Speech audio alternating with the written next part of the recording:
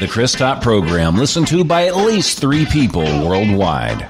And I am the one and only Chris Top, broadcasting live from my lavish home studio here in sunny Clarksville, Tennessee, with an ocean view. How in the hell are you doing, world? You know, I don't use this show too often as an opportunity to bitch, but that's exactly what I'm going to do today. You've probably already seen this video about this little boy. His name's Quaden. He has dwarfism, and evidently he's been getting bullied at school, so his mother posted this heart-wrenching video. So we've got this 9-year-old kid, and the only thing he wants to do now is kill himself. Most 9-year-olds should want to go to school and make friends and play and have fun, but he wants to kill himself because people at school are bullying him. Give me it right now. I'll freaking stab myself with the car. You watch me. Even you too, Carolyn, I'm looking at you. You don't even do anything.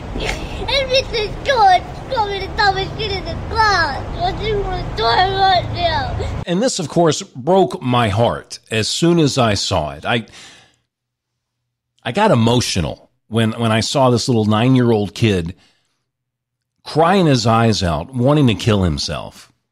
I went ahead and posted a link to the video on the Chris Top program Facebook page because I wanted to make other people aware of it.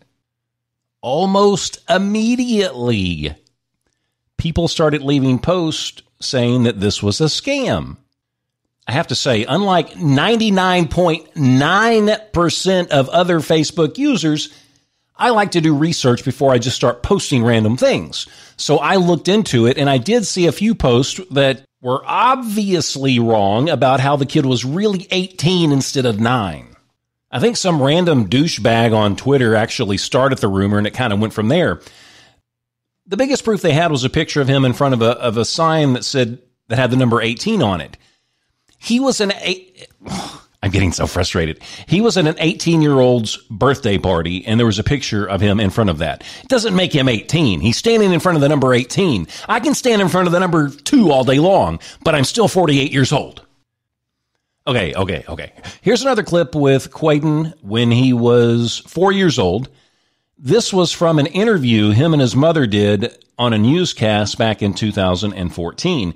He was obviously 4 years old in the video. I'm not going to play very much of it, but if you do the math, 2015, he was 4 years old. That would make him 9 today. Quaden Bayles is 4 years old, and this little boy from Brisbane is a powerhouse. He's inspiring an amazing campaign to raise awareness about dwarfism.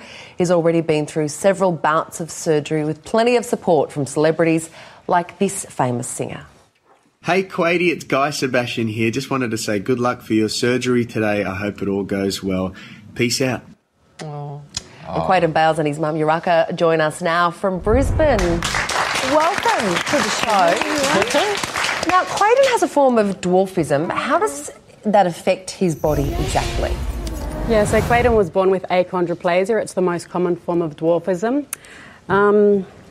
Obviously, it's a bone dysplasia, so it's a stunted growth condition which affects majorly these 4 bones that don't grow at the same rate as the other bones in his body. So the average height of someone with dwarfism is around 4 foot, but it varies. Make sure you look up this video and watch it. Quaden is obviously 4 years old in the video that was taken 5 years ago. That would make him 9 today. If he is really an 18-year-old scam artist that's just trying to rob the internet, then he deserves an Oscar because he is brilliant. What really kills me the most, though, is the fact that he was bullied at school. Now he's getting bullied on the internet. Is it just human nature that we're evil sometimes? Or some people all of the time? And do people just believe whatever they hear? It's like they see the video, oh my gosh, I feel so bad for the kid. Oh, wait a minute, he's 18, he's a scam artist? Oh, he sucks. He doesn't deserve any money. Put him in prison.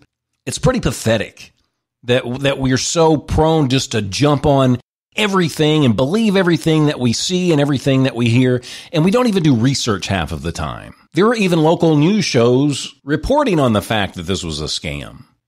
Is common sense just a lost art? Or maybe we're just so quick to join the crowd and bully other people immediately after we condemn it. Anyway, make sure you look twice before you cross the internet. You'll get hit. Some of you should. The Chris Top program, listened to by at least 3 people worldwide.